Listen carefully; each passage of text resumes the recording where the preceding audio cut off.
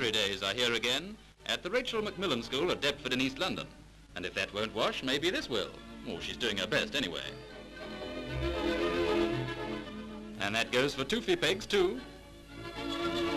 Her little ladyship even takes a bath to show how clever and confident she really is. Well, that's the idea of the nursery school. All the tots are between 2 and 5, and even at that tender age they learn to be self-reliant. The training is a grand mixture of fun and interest.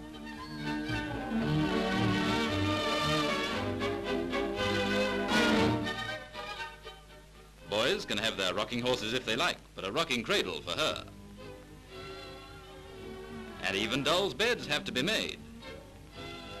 Oh dear, who would be a mother?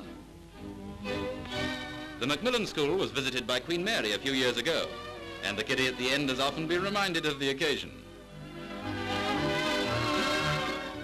The youngsters even learn how to shoot, but they call it shooting the chute. Golly, that was a close thing.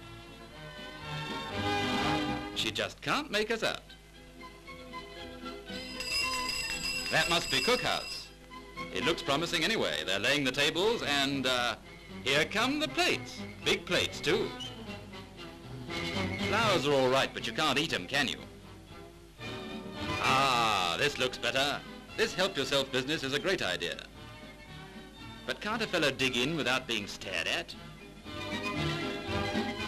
He's hungry too, but that girl over there's got her eye on him.